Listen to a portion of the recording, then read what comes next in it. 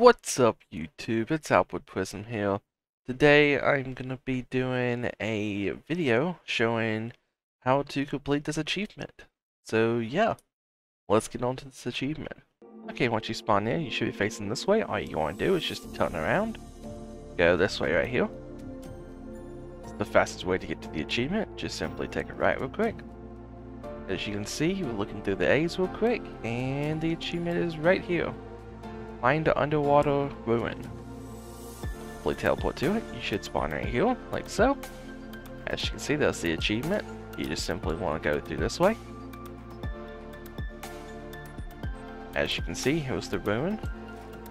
Kind of swim around this for a minute, like so. Personally, what I do in order to make sure it works every time is just simply swim in here, like so. Just kind of swim around in here for a few seconds. Just long enough for Minecraft to detect that you are inside the temple. Or the ruin, however you want to pronounce it. It's ruin, but yeah. Just kind of swim around this for a minute. You can even just sit here if you want.